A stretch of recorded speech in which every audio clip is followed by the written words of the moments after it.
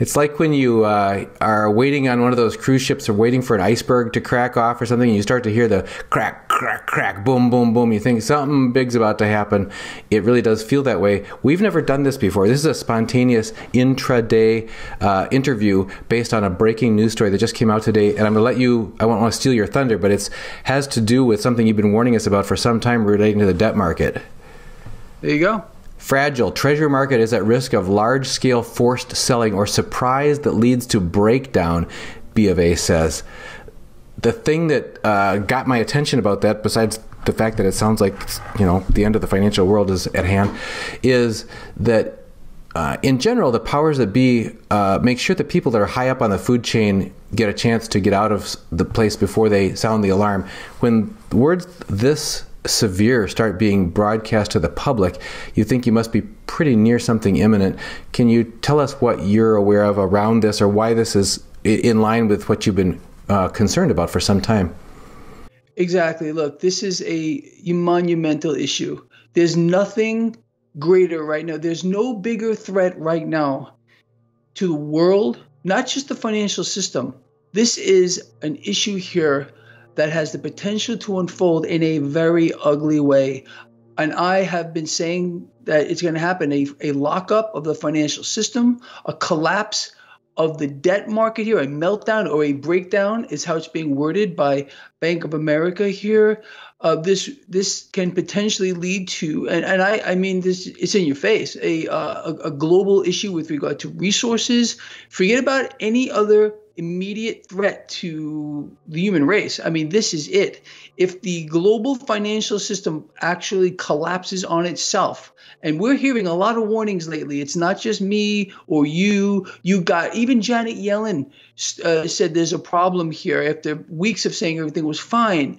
You got the IMF, you got the World Bank, you got institutions like Goldman Sachs. You have multi-billionaire investors all saying the same thing right now. And you're right. It's kind of interesting. You know, there's no coincidence here that, you know, the Mannarino Market Risk Indicator, the MMRI, we are right now just a shade under 300, where it's extreme risk. When I first put that out, it was like 80. Or something like that. It was really, really low. It was in the green. Everything was looking great. And now, you know, there's this direct correlation here. People need to pay attention to this. A systemic meltdown of the financial system is the greatest threat to humankind, bar none, period, the end. And I don't think people understand how great this is. It's not just a financial problem. I want people to understand that, yes, a meltdown of the debt market will crush the global equity markets beyond anyone's wildest dreams. We're talking about a stock market crash way worse than anything that has ever been witnessed before in history. And it's just nothing is going to come close. But then is going to come the fallout here. That lockup of the financial system, inability to transact, debit cards don't work, credit cards don't work, you know, no cash out of the banks. I mean, this is profound. Yes, of course, they're going to try to keep something like this hidden from people as much as they possibly can. But the fact of the matter is, it's getting attention. And I don't know how many people are waking up to this, but a headline this dramatic from a major Wall Street institution, that should say something.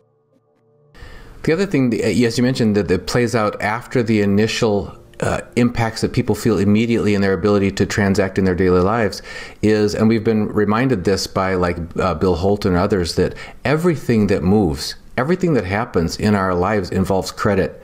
Whether it's trucks moving down the highway or people or companies being able to get parts or companies being able to move energy or get supplies or deliver anything. Interbusiness lending, banks, it stops.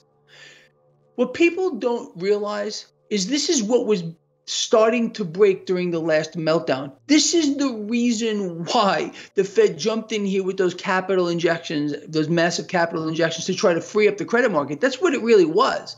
And they should have stopped at that point. Once you see, look, this whole thing became way out of hand. After the Federal Reserve got in there and freed up the credit markets and things started to function, they should have stopped. They should have allowed the market to normalize instead of propping it up with QE1, QE2, Operation Twist, continuing to buy debt with central banks all doing the same thing. They should have stopped, but they didn't. They said, hey, let's now manage the entire financial system. What they managed to do is reinflate a massive bubble in the stock market, a massive bubble in real estate, and create distortions that are beyond the scope. I think even someone like myself who studies the markets around the clock, that's really what I do. It's just so extreme what we're seeing right now. All this is going to get very real. And all of this is 100% dependent on action in the debt market. That's it. And now we're getting warning after warning after warning in a major Wall Street institution with a headline like that. If that doesn't wake people up, nothing will. People who've been taking preventative actions to try to protect themselves and be prepared for some time with food, water, make sure that they're going to have heat and light, that sort of thing in tough times, have been doing the right thing. These are things we all try to imagine. What can I do in my small little part of the world to prepare for this? Because you're right, the scope and scale of things of this magnitude that could sweep away so much of the functioning of our societies that we come to take for granted can have dramatic and terrifying impacts on people's lives on a massive scale. You've talked about this for some time, that the population itself, our food supply, all kinds of assumptions we have are built on top of the back of this debt bubble. It's a house of cards built on top of a pile of gasoline. It's going to go off. Now, look, there's no accident why this is happening. In my view, and I've been saying this for a very, very long time, we've talked about it right on your show, this is deliberate. Central banks are going to destroy the current system via a meltdown in the debt market, okay, globally, to introduce a new system. That's it, because the new system is dying. It's it's in our face. You got skyrocketing inflation, no end in sight, inconsequential action by central banks who have been raising rates, for many months now. It's not done a damn thing. And you and I realize it's not even meant to work. All it's supposed to do, or the theory is, it's supposed to kill demand. Okay. And by killing demand or slowing down the economy, it's supposed to slow down inflation. No, it doesn't work like that, especially in this environment.